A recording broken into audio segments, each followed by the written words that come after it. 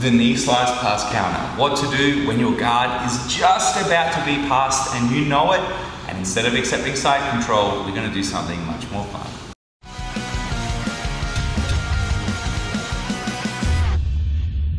Hey guys, the knee slice pass is a part of all of our lives on the mats, you know? If I'm in guard here, my partner Paul, a lot of guys, they're gonna put their right knee in and they're gonna slide it through. Okay, that's just a part of life. That's just jiu-jitsu, right? So when your partner's doing this, obviously we can do all sorts of stuff to try to stop him, but sometimes he's got his knee through and he's got good pressure and I'm just holding on to his foot. And I kinda am trying to play quarter guard, but really I know that he's gonna get his foot out and I'm kinda just waiting here.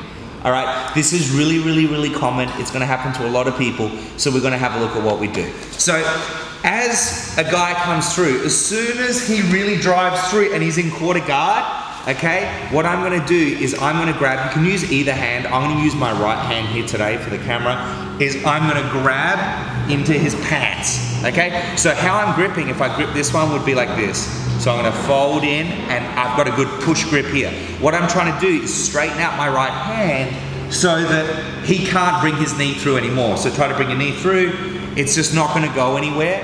But you can't stay here because he'll start cross-facing me and flattening me out and then he'll pop. So once I've got a little stopper on his pant leg here, I'm now gonna use my left knee here and I'm gonna give his butt a big bump. So I'm gonna give his butt a big bump here. Boom! Okay? Once I've got here now, I still gotta keep his sleeve. I'm gonna turn to my knees, okay? And now I'm gonna be attacking him in a turtle. So this position changes totally if he, say, had an underhook on me. So now maybe he's got an underhook, okay? So now I'm not gonna be able to attack the turtle, but by giving him a bump, I can get to my knees like this and then potentially attack his legs. So the next time you guys find yourself in that position of him passing and you just go, oh damn it, the guy passed my guard again.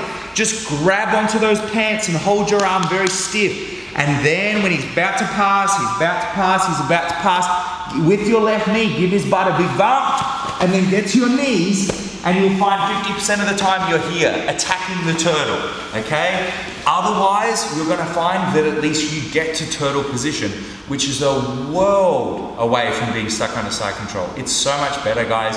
So if you guys find you're about to be passed, never let someone knee slice you without at least trying this. Your world isn't gonna get worse, it's gonna get better. How much better? Well, depends how much you practice.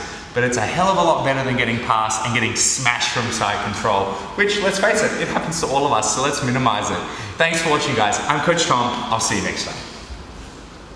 Hey guys, thanks for watching the video. I hope you loved it. For more videos, click here. And if you want to subscribe to our YouTube channel, click here. I'm Coach Tom. Thanks for watching, and I'll catch you next time.